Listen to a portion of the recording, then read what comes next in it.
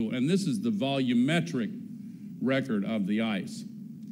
And some of the models suggest to Dr. Maslowski that there is a 75% chance that the entire North Polar ice cap during some of the summer months could be completely ice-free within the next 5 to 7 years.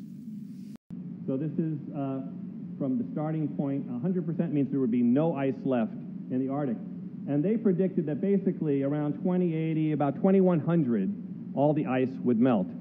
But in reality, the ice is melting very quickly. It's about half gone now, and it's going to be all gone in the next 5 or 10 years. And if you don't believe that, you could take a look at actual satellite images taken year to year in the summer of the Arctic ice. For decades now, polar bears have been feeling the impact of global warming, documented by most experts. Each year in the Arctic, the progressively melting ice reveals more of the grassy and rocky ground beneath it.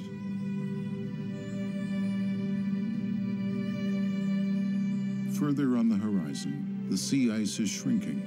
In the past 800 years, its thickness has never been less than it is in the late 2000s as the ice relentlessly melts. So there's been a building of knowledge, a learning process.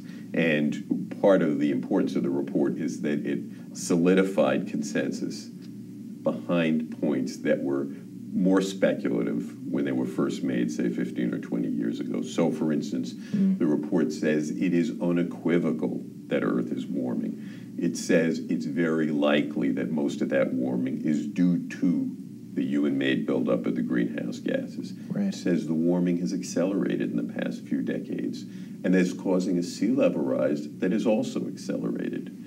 It indicates that there is a likelihood over time of an increase in heat waves, an increase in some places in drought. In other places, rainstorms will become more intense. And perhaps most noticeable at this stage is that the icy parts of Earth, the great ice sheets in Antarctica and Greenland, the floating sea ice, the Arctic sea ice pack, are starting to shrivel.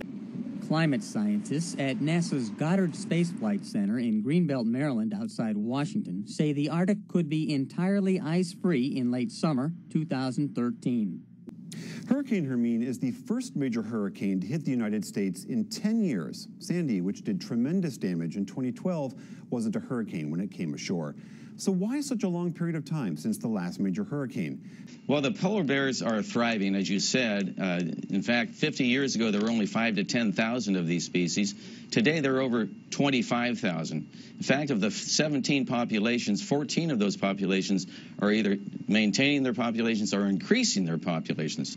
So there's no question that this bear is thriving. The sea ice around Antarctica is growing in recent years at a rate equal to the size of the state of Connecticut every year, 6,600 square miles, at a time when the sea ice of the Arctic at the North Pole is melting every summer by about the same amount.